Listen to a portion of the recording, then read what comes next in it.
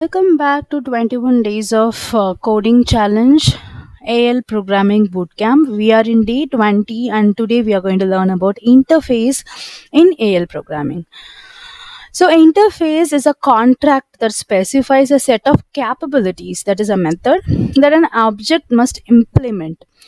It only contains the method signatures, not the actual implementation of the code. So interfaces define method signatures without implementing them. Only defines the method and not implement. No implementations will be there. Okay, so there won't be any implementations of the code. Then how you will be implementing this can be implemented by code units using the implements method. Okay, implemented using code units using implement method. Okay, so interface themselves cannot be called directly in a code but must be implemented by other objects. So you cannot directly code. So why should I need an interface? Okay, reduce dependency. So it is like inheritance concept, like how we will be creating it in the other programming languages. This is used to reduce the dependency of the code. Okay, it is used for the code reusability. Okay, you can use the code and support polymorphism. So as I told, AL programming is a partially object oriented language, so it also has some features of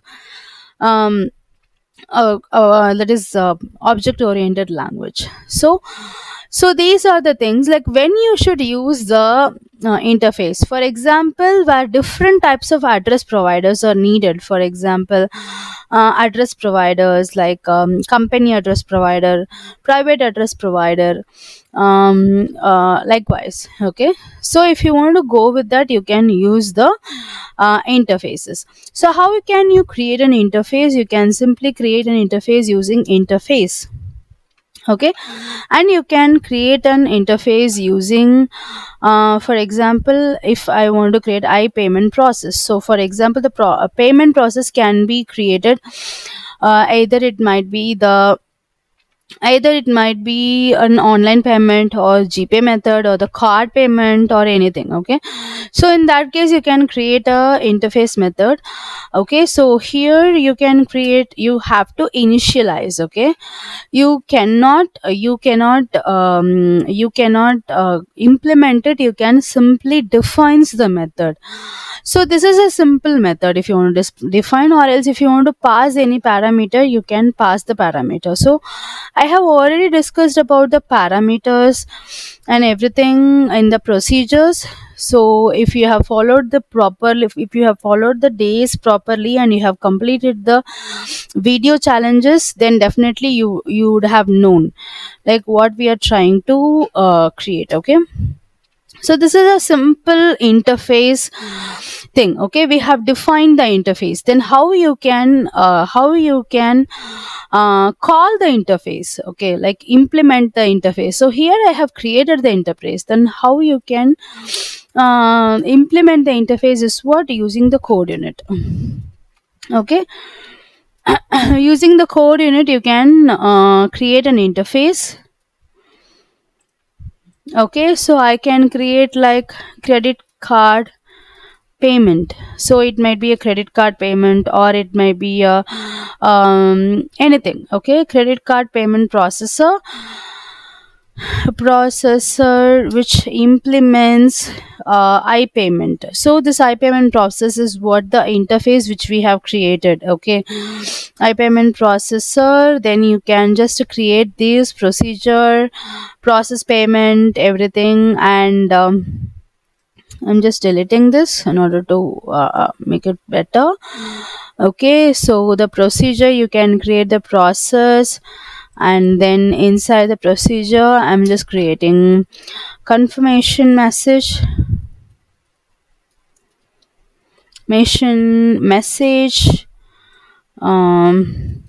so anything. This is like a common thing. Whatever you wanted to display, you can just create it.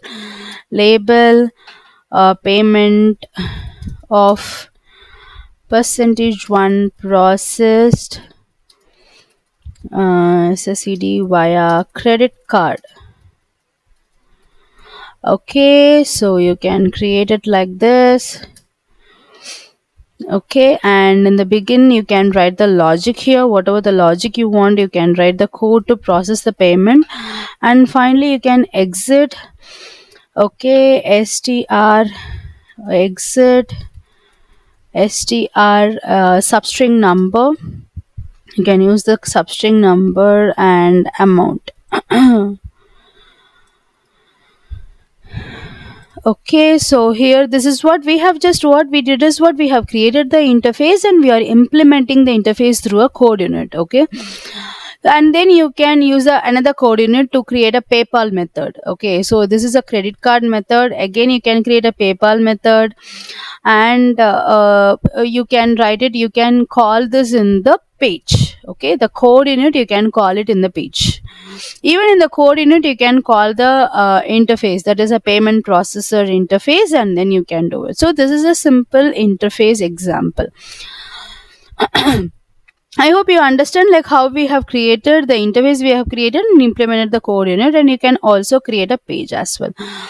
So this is what I have, this is the today's first exercise. That is what you have to understand, this interface, which is 106th video. You have to find and understand this video clearly. I have again explained what is an interface and the real-time scenario with an example, complete example, like how to create an interface, how to call a code, how to implement the interface, and how to call it through the page or the table.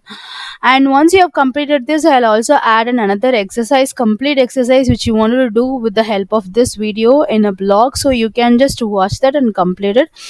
And if you have any queries, please don't hesitate to let me. So we have completed the day 20, and only one more day to go to complete this particular code unit, that is this particular complete boot camp. So please join me tomorrow for the last day of the session, so that you will get lot of understanding of this. Thank you, take care, bye bye.